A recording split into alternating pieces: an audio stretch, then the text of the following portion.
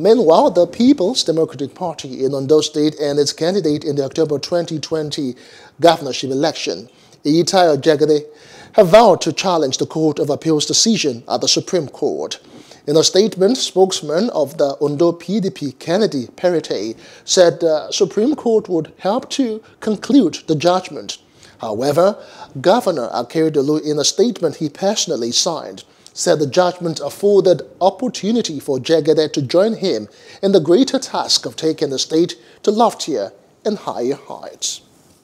Hello, hope you enjoyed the news. Please do subscribe to our YouTube channel and don't forget to hit the notification button so you get notified about fresh news updates.